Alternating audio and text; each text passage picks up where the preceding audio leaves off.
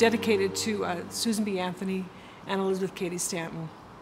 The monument is the 100th anniversary of the ratification of the 19th Amendment, the women's right to vote. The sculpture is a wonderful way to commemorate people who we admire, and it's not in a biography or in a book. They're, you know, when we see them, we're reminded.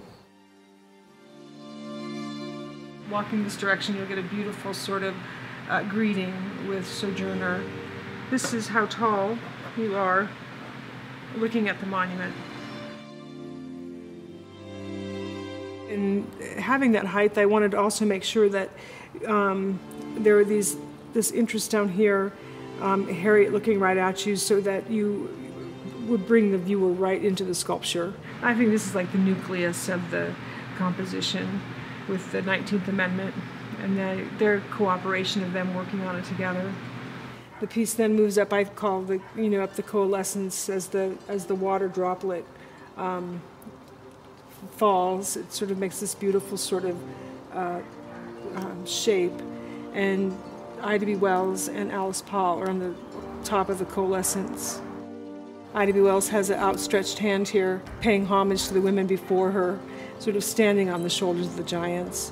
The American flag is there so that our Constitution keeps the ideals that all women and men should be equal.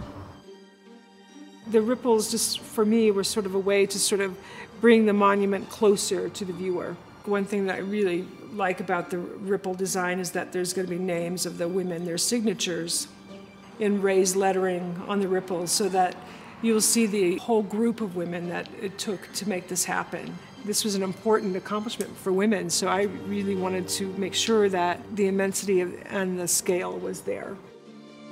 There's only, I think, one portrait of Elizabeth Cady Stanton, which I just find amazing. If you read her words, they're just so moving. It's just a crime that there's just one likeness of her. And, a lot of times, not even any paintings, so it's just important that we see these women every day. Seeing them every day will help us remember their goals and remember their aspirations.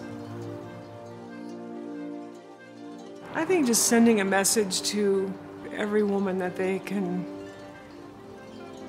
that they do have a voice and they can use their voice. I hope that the monument just inspires young women.